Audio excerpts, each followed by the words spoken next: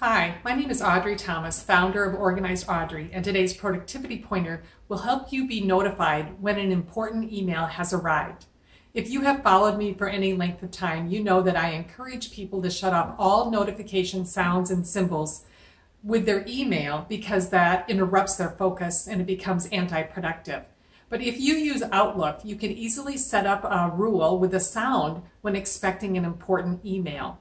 I use this feature when I am working away from Outlook, on another project, but I am waiting on an answer or a response from somebody that will help me finish this project.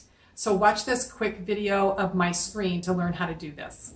If John Golden is the individual that I want to be alerted of if he sends me an email, I would simply right-click on his name in my inbox, scroll down to the word Rules, and then over to Create Rule.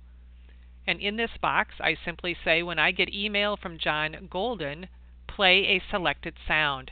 And there's already one here. If I wanted something different, I could just click on Browse and choose a different sound, and then I would hit OK.